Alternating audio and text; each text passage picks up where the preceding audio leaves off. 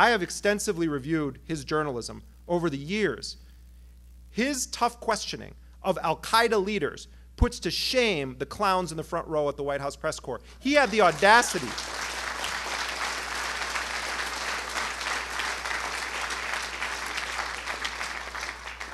He had the audacity to confront al-Qaeda figures about their targeting of civilians to their faces, and to present them with statements that they made and that contradicted verses of the Koran. Can you imagine what that would require for a Yemeni journalist to sit down with an al-Qaeda figure and do a hardball interview with them? I mean, this fluff that happens with Chuck Todd and the gang, they're cowering in front of the Secretary of State.